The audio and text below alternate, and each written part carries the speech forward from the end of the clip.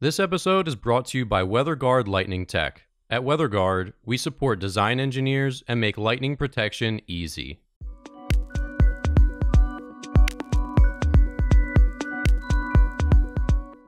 You're listening to the Struck Podcast. I'm Dan Blewett. I'm Alan Hall. And here on Struck, we talk about everything aviation, aerospace engineering, and lightning protection.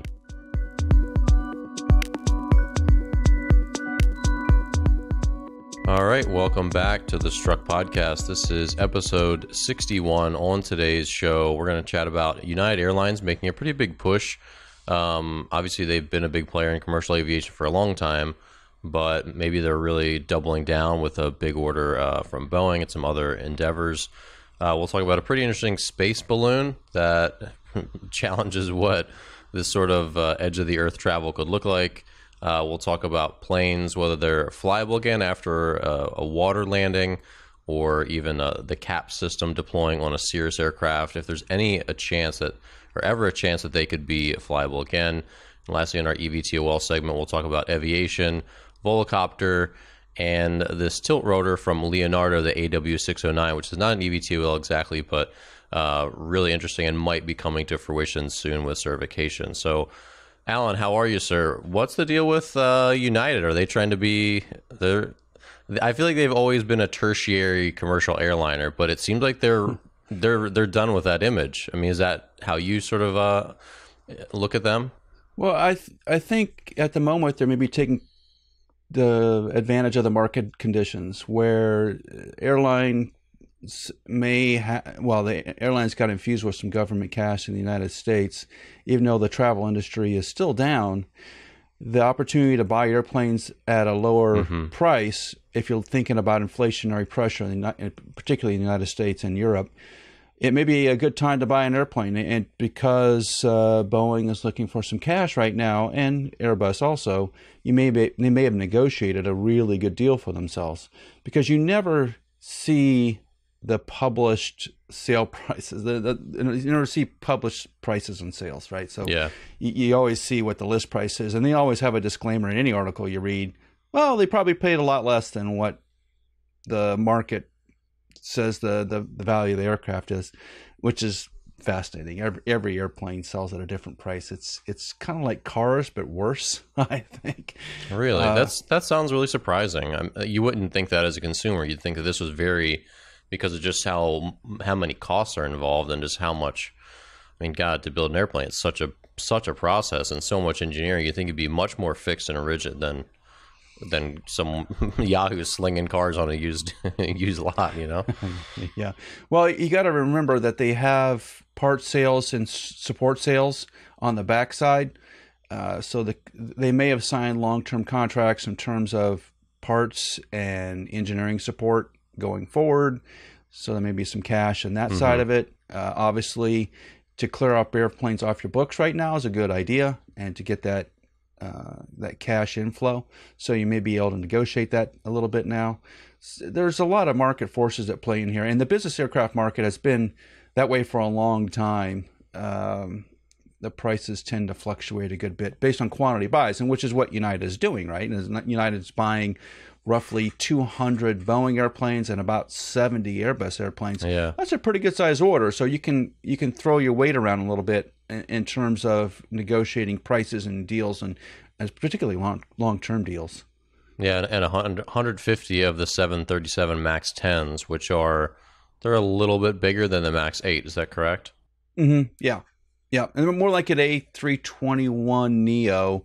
But the 10 is not done yet, right? So yeah, it still has a little while to go, right? So if you're Boeing and you're securing orders for that's a good positive feeling for the rest of the industry. Your biggest problem, not so much on the 737, but on most airplane models, is getting those initial buys to show that the market will support it. And if a big airline like United decides to tap into that aircraft production, and that just opens it up for a lot of smaller airlines to think, okay, there's stability there. If United is buying them, there's stability on that product line. They're not going to make 100 of these and stop the production line. I'm going to be stuck with this little bit of an albatross. I'll buy it too, right? So so there's a lot of of unique market forces and marketing that goes on every aircraft model, and United is looking to take advantage of that right now. Well, and so as of 2020, United Airlines was fourth in market share, below American, Southwest, and Delta. Right. But does buying fancy new planes really give you a leg up on the competition? Do people care? I mean, I'm not going to book a ticket because it's on a 737 MAX 10, right? I mean, how does this play out? I think business drives United's marketplace in a sense, and I've always thought of United as more of a business person's airline. They do tend to have nicer cabins.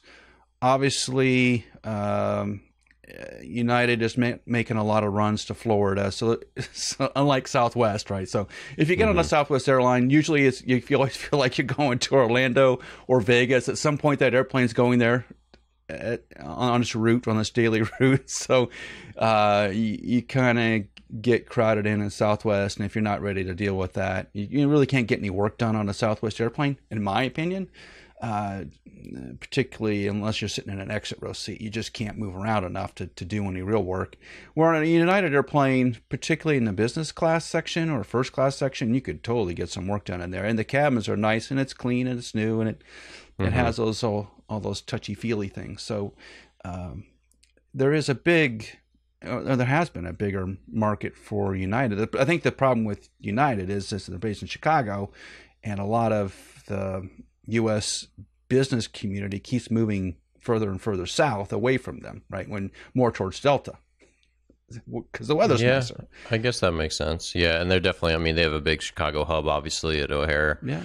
And okay. Well, I hadn't really thought about it because I think a lot of travelers, I'm into my 30s now, but in my younger days, you never thought about niceness as a reason you travel when you're, not doing it for business so much. You just think of what's the cheapest ticket within reason. And that's your only concern. But as you get older and your comfort matters more and business travel matters more, then I think you're right. The jet, you're like, man, that United jet was awesome.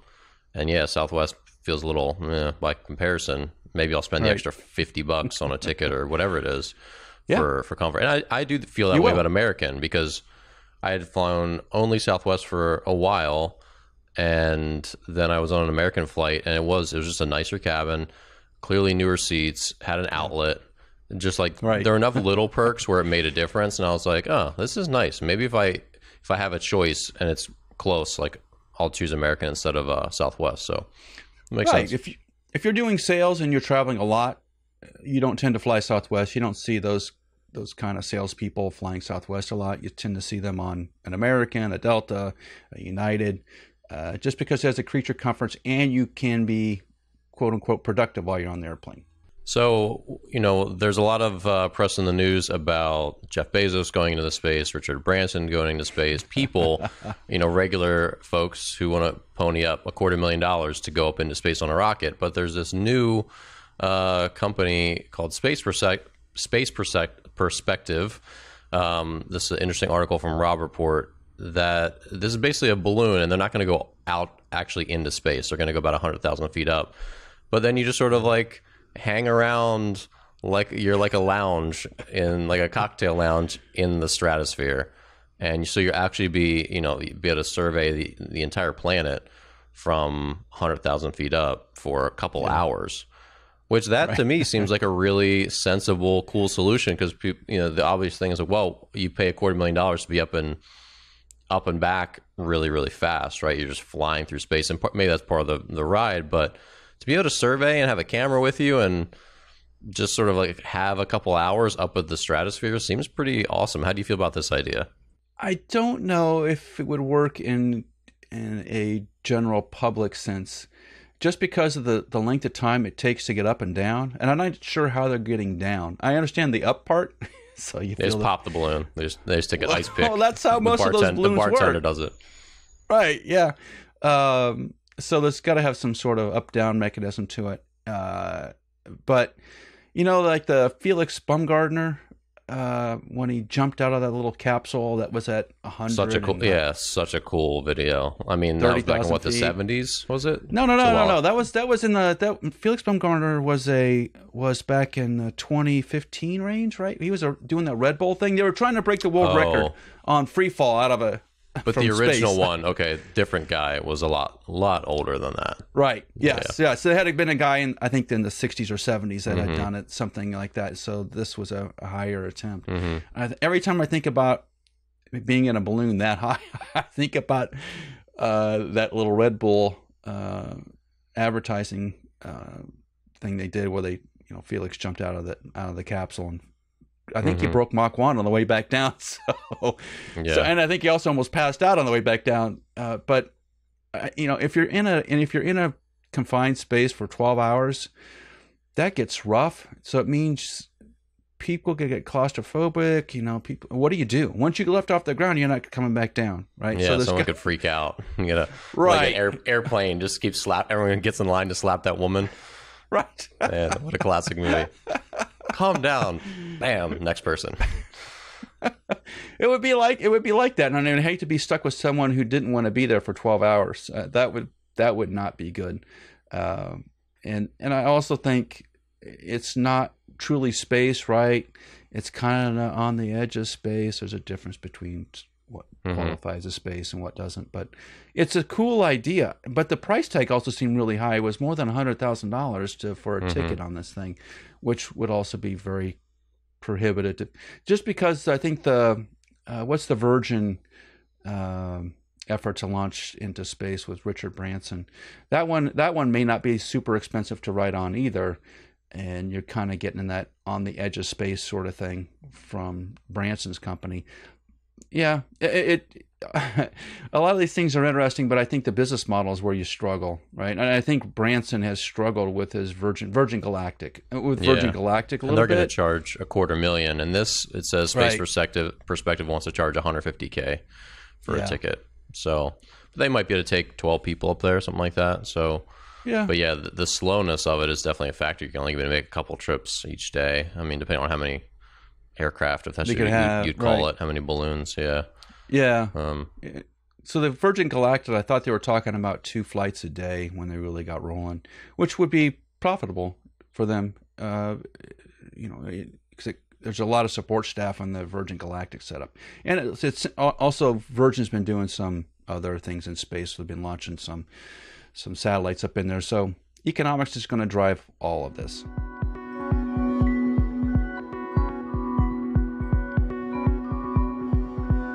So in our engineering segment today, interesting article from Aerotime on the web, and just asking the question, can you fix an aircraft that has been landed in the water?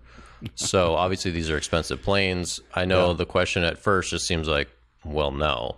But Alan, I mean, when you start to talk about, we could take a cell phone and put it in some rice. Can we just put a plane in some rice? Can we just dock it in Arizona in a thing of rice for a while? And but I mean, on a more serious note, if there's not major damage, I mean, are there any like skeletal things? You start to look back at California cars, for example.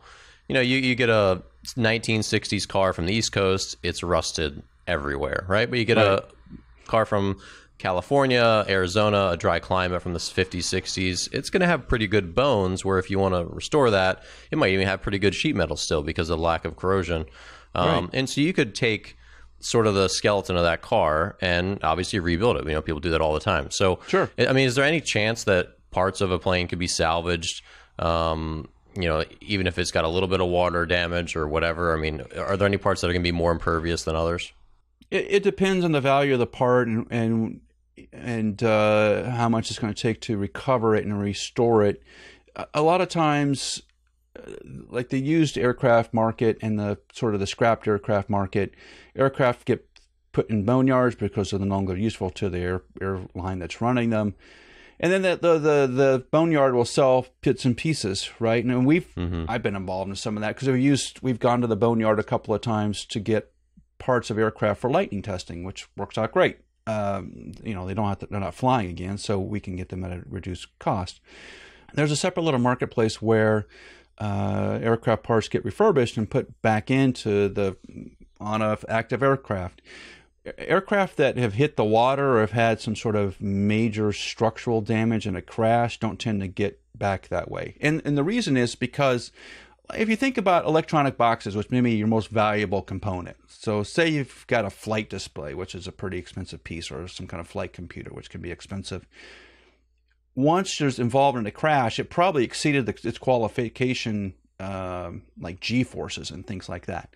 So you'd have to take that box and then basically kind of quasi go through it and make sure everything was up to snuff, and maybe retest it to put it back into a usable market. And the FAA is cognizant of that too, right? So the FAA is on top of aircraft that have crashed, what happened to those parts, and they try to stop a lot of that from happening. Unless, like an aircraft just ages out and then there's still useful parts off of it, that's a valuable thing. But an aircraft hit in the water typically doesn't go anywhere. The insurance company will write it off and then crush it so it doesn't get back into service, or destroy it. Kind of like a car. You've seen cars that have a Carfax. You ever look at a Carfax for a car in the United States? Yeah. Mm-hmm. And see if a car's been flooded. Like when we had the floods down in Louisiana, New Orleans, there was a lot of cars that were coming north that had been flooded that they're trying to resell, right? Because you could buy them for $50, take them to up north, Massachusetts, and try to resell them as a southern car with no rust. Well, that thing was under 6 feet of water, right? Yeah. And so the same thing exists on the airplane side. We don't want to resell airplane parts that have been submerged. But isn't that a good example of a situation where like the bones would be intact? I mean, conceivably a car that's been in a flood where, the frame's going to be okay. Maybe. Obviously, like the axles will probably have water inside, so the oil is going to be sludge, right? A lot of parts like bearings are going to be ruined probably. Right. But like some of it might be okay, but it just doesn't seem like it's worth it for an airplane just to get so many people to take out a structural piece that maybe didn't have any electronics that could still be valuable. Well, yeah, I think the times I've seen this done is when they have a historic aircraft or like a World War II type aircraft, and there's just no production pieces around. So you want to bring back that airframe if you can. Yeah, either lose it or give it a go. Mm-hmm. Right. And I think that years ago there was a early Boeing airplane. I think it was a 237. I think that was the model number that it was like one of the first Boeing airplanes, and was a sort of a flying museum sort of piece, and it crashed into the water off the coast of Washington, and they pulled it out of the water, and I think a bunch of volunteers went back at it to clean it up and to make it airworthy. I believe that aircraft is now airworthy. So at times, it does make sense to do that, but it's just these really unique one-off kind of aircraft, museum quality pieces that you would do that with. Well, and I guess you couldn't have, if you heard in the news, a jet crashes, a commercial airliner crashes, and oh yeah, by the way, there used to be some pieces that were from a aircraft that was flooded at one point. You're gonna be like, oh, well, why did we do that then? What was the risk reward? You couldn't have just bought a new one. Instead, you lost lives, and hindsight would be pretty cruel in that, pretty cruel judgment on reusing those parts. And there was, helicopter parts tend to be the most vulnerable because there's not a lot of helicopters around, so there's not a huge aftermarket for old helicopters and getting those parts. And so helicopters are involved in crashes, or helicopters that have fallen in the water and that kind of stuff. Those parts are being requalified, quote unquote, put back into service without having the proper records. Or they've taken a military helicopter, it's the same version as a civilian helicopter, and trying to use the parts off the military helicopter on a civilian helicopter. There's been a lot of that going on, and the end user, the person that's responsible for the existing aircraft, has to be very careful about that. So if you get a part, if you get a part in and it's got a serial number that's been abraded off and a new serial number written on it, that kind of stuff you got to be very wary of, right? So you got to know what the value of those parts are, and if you're paying like a quarter of that price, you have to think to yourself, is this a real part, or is this a part that's airworthy? And the FAA has done a lot in the last 20 years to address that. And so, one of the other ones that's salvageable is, well, that's probably not the right term, but Cirrus has the CAP system, which is their parachute system, which has saved a number of lives. There's one recently where there was a sort of a midair crash in, I think, Colorado, and parachute deployed and saved the folks on board, which is pretty remarkable. But it sounds like even these parachute deployments after that, the plane, is it going to be usable again or not? Toast. Just because the way that Cirrus is built, the load straps that tie to the parachute are part of the structure. They're built into the fiberglass structure. So when the parachute pulls out, it actually rips off the sides of the fiberglass on the sides of the fuselage, and those straps pop out. So the fuselage kind of gets torched when that happens. And then the landing gear is sort of a crushable piece. So the landing gear kind of gets destroyed and shoved up into the frame, and things get distorted. So I have not seen a Cirrus aircraft put back into service after that parachute has been deployed. And I think that's true of all those parachute systems. They're not designed to, put the aircraft back into service. They're designed to save the occupants, and that's it. And let the aircraft become a crushable piece to lessen the loads on the occupants, just like in a car. It's very similar to that. Yeah. So pick one: your life or the aircraft. Well, yeah. Well, I mean, so there's a couple of things about it, right? So you could slow the aircraft down with having a larger parachute. That's one thing you could do. But then if you have a larger parachute, there's just more weight and more complexity, right? So you could make the parachute go down slower. So there's a weight cost benefit trade-off versus the number of times it's used versus what is the real goal here. And so there's a trade-off made in the size of the parachute, and knowing that the aircraft, if it lands sort of landing gear down, you got this crushable thing, and the occupants can mostly walk away. All right, so in our EVTOL segment today, let's first talk about Volocopter. So they've gotten an EASA production approval, but obviously that's not a certification. So Alan, what is a production approval, and why does this matter? Yeah, this is interesting. So they have partnered up or purchased a company that has a production certificate already to make aircraft parts. And so there's been some sort of joint partnership that's happened between Volocopter and this other basic composite shop. Yeah, I want to say their name. It's DG Flugzeugbau, I think. Right. German company. So I did my best, and I think I did a good job. Anyway. Yeah, it's pretty good.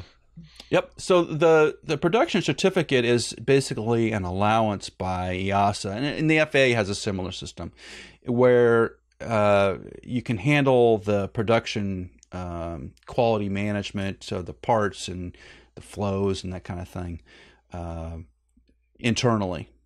It's like having an ODA on the engineering side. So on the engineering side, the FAA can say you have set up a system internally for handling engineering and approving all the data needed to show compliance.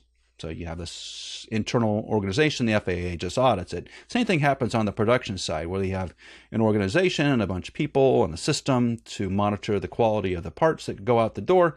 And the FAA is saying, okay, you guys can handle that internally. We're going to audit you and check on your books, but we're not going to have to stamp off on every part that goes down the production line. So, like, I'll give you an example. So, on a new aircraft, say it's a Learjet, since Learjet's no longer around. So, say Learjet wanted to make a Lear 100, whatever that would be. So they could do all the engineering work and show that's certified, but that wouldn't necessarily mean they could produce it without having the FAA on top of it and FAA people stamping off on every part of the process as the aircraft move down the production line. That just adds a layer of bureaucracy to it, that if you can create a system, a quality system, you can eliminate that sort of top level bureaucracy and all the stamps and paperwork stuff that has to happen, and you can deliver your aircraft in your own production system. Okay. So that's what it means. It just means that you're taking on the responsibility of the certification authority, but the certification authority is still auditing you and making sure you're doing what you say you're doing. So you're not relieved of any requirements. You're just saying that you got a system in place that meets the EASA or FAA requirements. That's it. Okay, so kind of like here in the U.S., if you need FDA, approval for slaughtering your cattle, right, or whatever. Yep. you could build your own FDA approved facility, which would be costly and expensive. You have to do it all yourself, or you could just take your cattle to the local processing plant that's already FDA approved, and then they could just get it done. You know, it's going to be done right. That kind of right. Right, because there's a lot of intricacies in building parts and the quality system to build parts. It's not. Yeah, and you could be certified. Your design's great, but then if you build your parts like trash, I mean, your plane's not going to work very well. Yeah, exactly. Doesn't matter. The execution part matters a lot, obviously. Right, the execution matters a lot, and you'd be surprised at the level of rigor that goes into that. And I always am, because I'm around it. But you know, if you look at how a car is produced versus how an airplane is produced, or how a spacecraft is produced, which is, I think, has even higher oversight. There are just levels of gradation there, where a car doesn't have a lot of oversight. The employees that are putting the parts on kind of put parts on and it moves down the line. There's quality in the system, but there's a lot more oversight in building an airplane, and there's a lot more paperwork involved with it to track parts. So if you, I'll give you a good example. So if you had a bad lot of parts, so they got some metal parts got heat treated wrong. Do you know what those parts are? Well, on an airplane, you do. I mean, you go back, look at all the records, find out what that stuff is, and go replace all those improperly heat-treated parts. On a car, it gets a little more murky because they don't necessarily track it like that all the time. But on an airplane, they do. So there's just a lot more of knowing what the configuration of every aircraft is. And like every aircraft that comes down the line is slightly different. I know that's hard to think about because cars don't tend to be that way.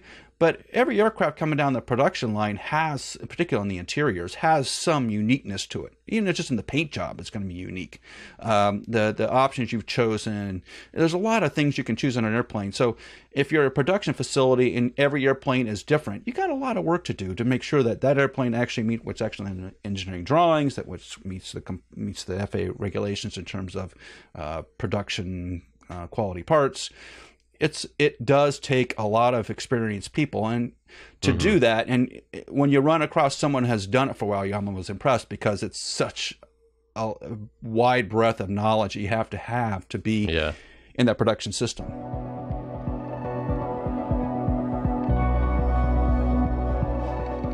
So moving on here, Eviation has revealed their all-electric production model of the Alice. They're, pretty interesting aircraft that's going to have potentially 9 passengers, no carbon emissions, really low noise. Right. Alan, why is this significant? Because we've known about the Eviation Alice for a while. We talked about it, a number of months ago. Yeah. But this is the production version. So what's the difference between this and their initial prototype? Well, if you remember the prototype, the motors, electric motors, were out on the ends of the wingtips, and the propellers are out on the ends of the wingtips. That's where thrust was, right? And what they've done now is they move them into a pylon position on the fuselage, much more like a jet. It's like a typical business jet kind of situation, but they're propellers instead of jets, right? So it's a much more normal configuration for aircraft.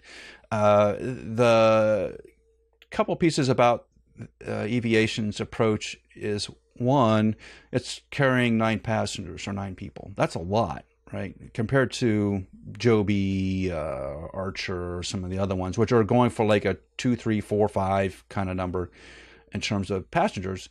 Also, that they're not relying upon improved battery technology to get the range that they want. So it's what the press is saying now is that all the range numbers and all the carrying the passengers and load capability are all built in it today. I don't have to wait 5 years and the aircraft's going to improve every single year. They've got a baseline design that does essentially kind of what a King Air does now, not in terms of range, but in terms of performance. It's sort of there.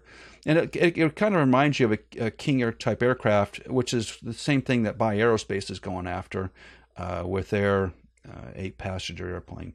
There's a unique marketplace, which would be in this King Airish business aircraft market, which is low operating costs. You're not going for a 5-hour flight. You're going for like a 2-hour flight. You're going from Kansas City to Chicago sort of thing to conduct business and come back that night. That's sort of the marketplace for that aircraft. Yeah, the commuter. Yep. Right, but I think the point is that the operating costs are a lot lower. Even though a King Air has a PT6 turboprop air engine on it, which is one of the most durable, longest production run engine, and has just millions of hours of great service with it, it is still a jet type engine, so that it does have parts that wear out and they're expensive to replace, versus an electric motor, which is a lot simpler. So I think that's when it gets on the sort of the day-to-day operational costs, that electric may be the way to go. Now, how you got to wonder, Dan, how soon they're going to be able to do this. Right? That's the key, is how fast can you create and certify something. Well, I mean, it looks a lot more, like you said, it looks like it's sort of conformed to the typical design. Like you said, it just looks like a sort of interesting looking, typical kind of business jet, which, I mean, as you've mentioned many times, that's going to get it closer. Well, there's just fewer unknowns, right, to certification. Right. So obviously it's still electric. There's still a lot that's new about it, but it seems like this is a pretty reasonable endeavor that they're undertaking to get this like pretty reasonable plane to market, right? As compared to some of these wacky, and of course this is not an eVTOL, but some of these wacky designs that seem like, ooh, yeah, good luck with that. This seems like, okay, well, it could just take a little time, but it could get there. That's right. And if you can imagine, one of your largest expenses to certification is working with the FAA and getting through all the regulations. And so if you can knock the number of quote unquote controversial or difficult regulations down based on your aircraft design, it's just going to get you to making money faster. That's a good thing, right? So you're going to see these compromises. There are some unique things about this Alice aircraft, no doubt, right? But for the most part, they're checking a lot of boxes on compliance based on the way this aircraft is constructed and its layout. That gets them to selling aircraft faster, which gets into paying off the loans and the investors and the whole thing. Because there is a business behind this, and everything, all this technology is cool, but there is a business behind it, and people expect to get paid. So last on the docket today is the AW609, which is a tilt rotor from Leonardo, which the concept's been around for quite a while now. But there's some recent buzz about this, that it's expected to start flying soon and that it might actually make it to certification, not in a month or two, but in the relative near future. Alan, what's the story with the AW609? Why has it taken so long? And this tilt rotor design, which seems pretty cool, why has it been so hard to get out into commercial service? Well, there's a couple of things about the aircraft. It's sort of a business-sized derivative of the V-22, right? So it kind of started off as a Bell project and has bounced around a little bit over time. But the marketplace for it is really on offshore oil rigs, oil and gas, right? Because right now they're using helicopters to go from onshore to the oil rigs out in the Gulf of Mexico, North Sea, wherever. And that helicopter is not the fastest way to get back and forth. Then there's just a lot of stuff about a helicopter which is not as advantageous as having a tilt rotor.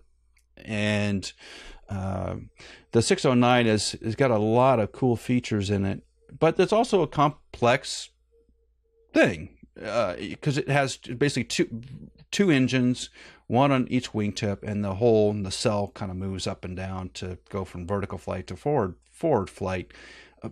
But from a operational side, if it loses one engine, then the other engine has to take over and drive both propellers, right? So it's got this transmission that runs through the middle of it. The same thing as a V-22. So there's complexity to it.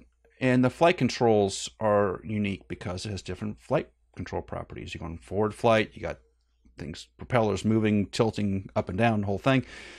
There's just complexity to it. And it costs a lot of money to develop an aircraft, and the marketplace is, although solid, because you're dealing with customers that are in the oil and gas business, which have cash and can buy them.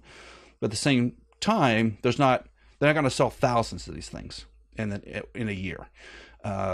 So economically, you kind of have to balance off what the potential marketplace is versus the cash burn you're in, and balance it out, which is, I think, one of the reasons why it's sort of taken so long, is that it's sort of it is a complicated, unique, for the FAA, it's a unique aircraft, but also the economics sort of force you into this sort of longer term, be careful approach with the aircraft. So hopefully it gets done, because it's going to be manufactured down in Philadelphia. That's awesome. And I think there is a definite marketplace for it, and there is a need for it. And you're going to see customers start to line up for it the closer and closer they get to certification, which is what Leonardo wants. So it's just going to take a little bit of time. In my opinion, is that project's going to happen. It's just a matter of when, and will it run into the eVTOL market that's ramping up at the same time? Because ideally, the 609 gets done 2, 3, 4 years ahead of the real eVTOL market, and they created a market space for themselves, which is great. Well, they are looking at 20 to 30 million per plane. Is that pretty standard for a business jet? Is that outside that realm? Obviously, I think the eVTOL market's going to try to come in a lot cheaper than that. But I mean, is 20 to 30 million cost prohibitive for this sort of commuter, CEO lift off, take off, go to oil rigs kind of thing? I don't think the CEO is going to be buying this thing so much. It depends on the specifics of what the business needs. But in terms of getting people back and forth to oil rigs and making those difficult flights and flying faster and higher altitude, I think also, and probably more reliable, right? That there is a benefit to it, right? So, and that's why I'm saying that the marketplace really drives this. So the cost is a lot more than buying like a Cessna Citation. It just is, right?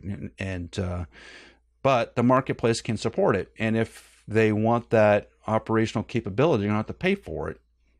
That's just the way that it is, right? So it is a very unique aircraft for a very small segment of the aerospace marketplace, but there is money to be had there. There definitely is. All right, well, that'll do it for today's episode of Struck. If you're new to the show, thank you so much for listening, and please leave a review and subscribe on iTunes, Spotify, or wherever you listen to podcasts. Check out the WeatherGuard Lightning Tech YouTube channel for video episodes, full interviews, and short clips from the show. And follow us on LinkedIn, Twitter, Instagram, and Facebook. Our handle is @WGLightning. Tune in next Tuesday for another great episode on aviation, aerospace engineering, and lightning protection.